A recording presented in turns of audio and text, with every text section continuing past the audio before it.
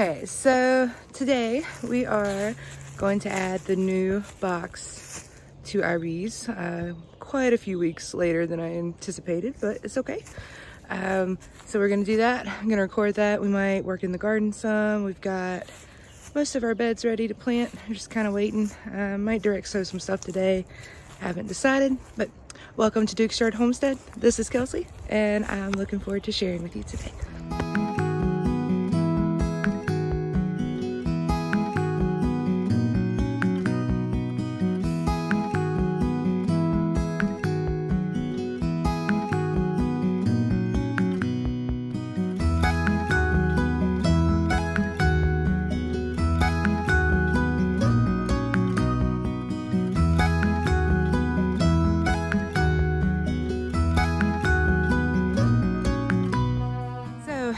I just got the second 10 frame deep onto the orange hive, which was the nuke that someone gave us last year from a swarm. Everything's looking good. I didn't go too deep in the hives, but I need to. But there's some more things I need to do, but today I really wanted to add that second deep onto there. I need to open up the other hives too, and I still got to move the swarm over, but I'm gonna get a new place set up for the bees. I want to move them back into the back property, back over there, up off from right here. And so I got to get that place prepared. I also got to finish building the honey supers. I have the honey supers for the orange hive, blue hive, teal hive. We got multicolored hives going, but I got to build them for the 8 frames. I do not have those yet, and so I'll get those done in the next little bit, but we got it there. I'm a little nervous, a little excited.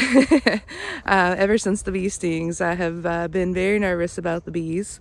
And so each time I'm getting more confident, and that's a good thing.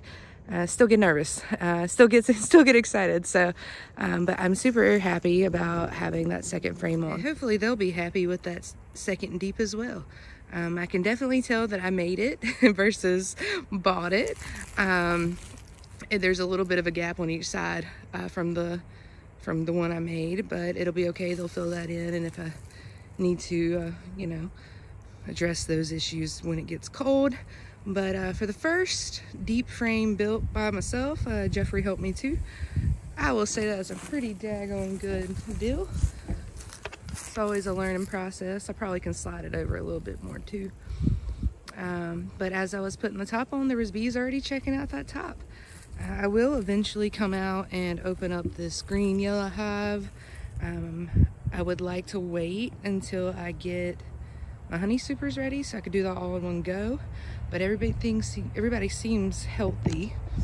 I'm not sure if this swarm stayed. This is the swarm we caught and brought back.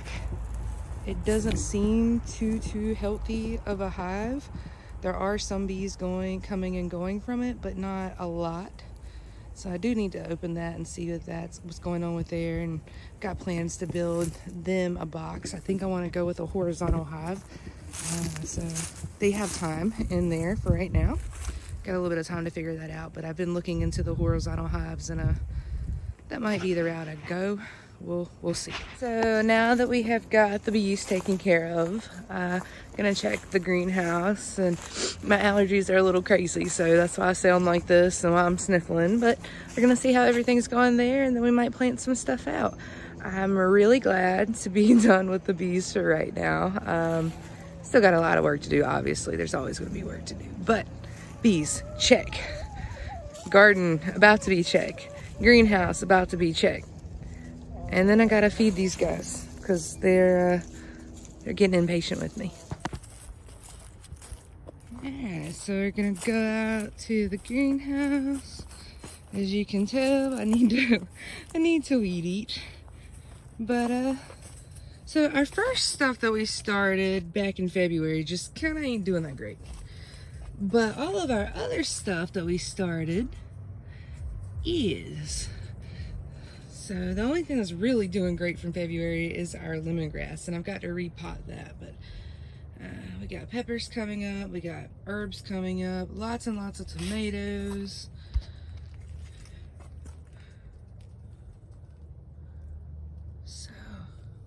I'm pretty pleased with that. But before I leave this area, I got to show you, I keep talking about a field of purple, and that is what happens back here in the back. All these purple irises just come up every year, and last year I moved a lot. I've moved a whole bunch to the front yard, but they're coming up everywhere, and I love it because it's just beautiful. And these guys right here are like up to my chest, so they're like 4.5 foot tall. It's pretty wild. And we talked about how we amended our beds and stuff. I'm not going to get anything out today just because I need to take a break. But these are some of the white patty pan squash that came up from last year. And I'm in the process. I'm going to spread them out. I'm going to give some away. I'm so looking forward to the patty pan squash again. Our basil's doing good. That's not basil, I'm sorry. That's our oregano. Oregano's doing good. I've got to finish cleaning out this bed over here, but our bee balm is doing excellent. This is where I'm going to put the lemongrass. I have some renegade potatoes coming up. And so yeah, we got to plan out where we're going to put everything. I usually do a crop rotation. This year, I am going to do squash in the same place just because that's where those come up. And we'll do our cucumbers over there. But yeah, I'm looking forward to it. And our clematis is coming back. I'm trying to train her so she doesn't get all out of whack. In a few months, will be completely, the arch will be completely covered, and it'll be white flowers all over it. It'll look like it snowed. Now that we've got that stuff done, I am going to go get the feed out of the car. I have not been able to feed the chickens today, except for their scratch grains. Usually I get feed from a local place, but this week I had to run to Tractor Supply. So hopefully over the weekend I'll have some time to go out and pick up my monthly supply. And you can definitely tell that the chickens haven't been fed today. They are very upset with me. So this is how I move my feed. Got a little cart, put it on it, drag it to the bag. I store it in black trash bags, trash cans. I'll get these guys fed and they'll be pretty happy with us. They might follow us to the front yard. A lot of times they do that when I'm walking back and forth. We'll see. And speaking of the front yard, I've got quite a bit of weeding and stuff I need to do up here, but I have different types of columbines coming back up. I have the irises from the back, and then I also have purple, blue, and white irises blooming up here.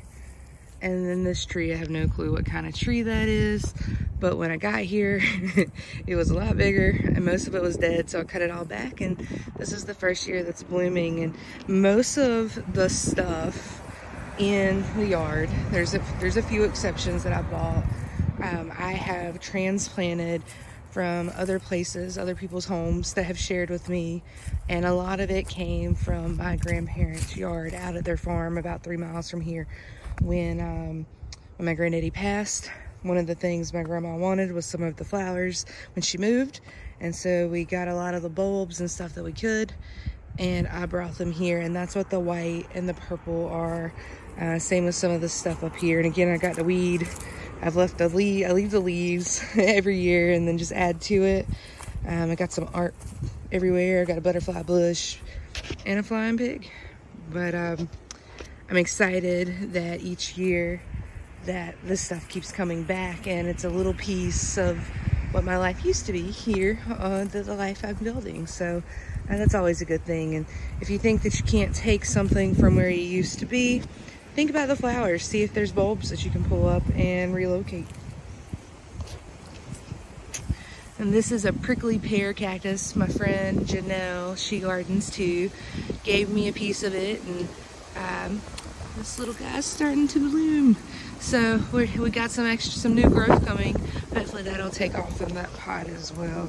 So got lots of stuff in. We have a lot of renegade longleaf pines too. Oh, so you got to see the front yard. It's not very often I show the front yard, but I absolutely love all the stuff that's in bloom. I have a couple of rose bushes in bloom as well. So I just wanted to take the time to show you that while I was moving the chicken feed. This rose bush right here was the only thing that was in the yard when I moved here. Most of the landscaping and things like that had not been kept up with. My dad was really sick, and at one point the yard was gorgeous, but as his health declined, the yard kind of declined, and right now I've got to come in and I've got to cut all this. The light green you're seeing is wisteria. I had a wisteria tree cut down, and I say tree, it was 3 foot wide at the base, cut down, and it has starting to take over this bush. And if you don't know about wisteria, wisteria is an invasive species, and it can grow really fast in certain climates, and I happen to live in the perfect climate for it to grow on everything and take over everything. So this is my little rose garden. Got the original rose bush here, and I have 2 others, and the pink one's doing really well over there too. So like I was saying, is I keep my scratch greens and my feed in these big plastic containers. I use a pitcher and get their feed out.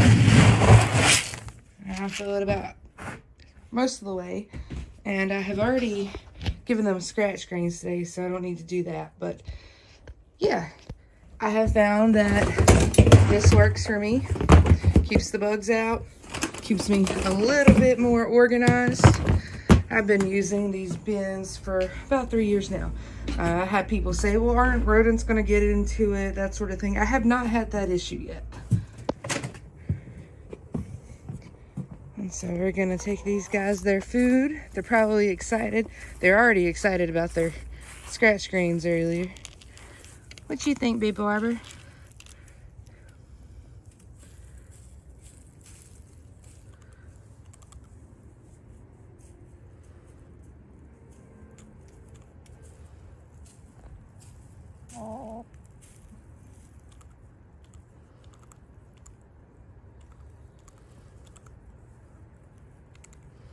Miss Comet, you want some?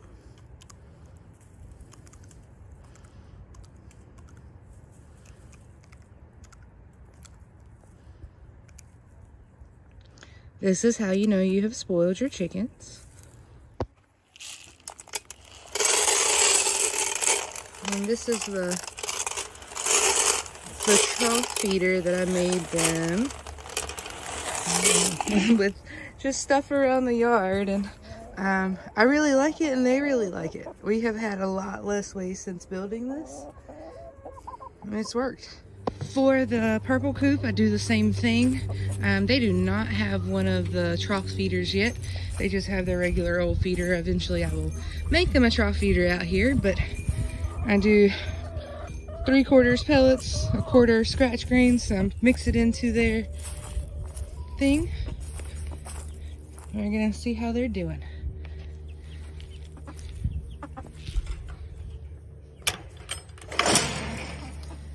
It seems like everybody's doing fine. Put this down.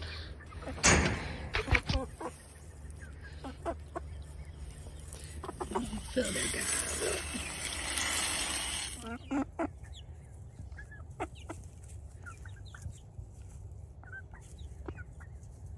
These 2 girls in the front, the black one and the barred rock looking one, they are 2 that I hatched from that olive egger hatch back in January.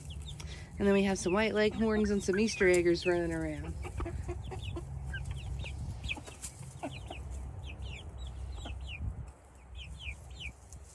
Alright, so we got everything done that we needed to get done, and now I have to go back in and do some work.